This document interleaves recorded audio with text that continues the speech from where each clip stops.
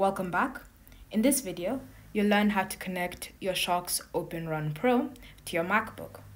So the first step is to ensure that Bluetooth has been turned on your MacBook. And to do that, you want to navigate to the control center.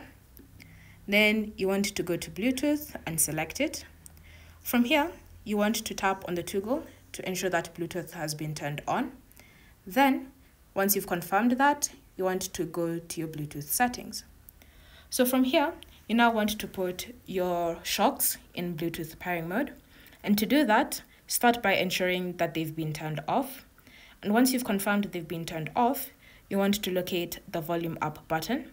And you want to press on it for 7 seconds until you see this indicator light flashing red and blue.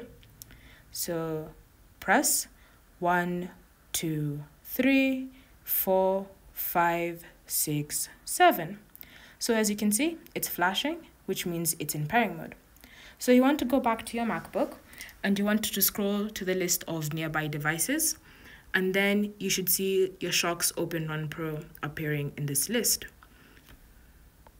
So once they've appeared, you want to tap on connect, and then you want to wait for the connection to be established.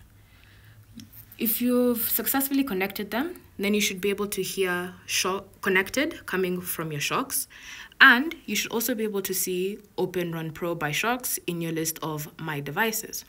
So from here, you can now put them on, and you can start listening to any audio that's coming from your MacBook.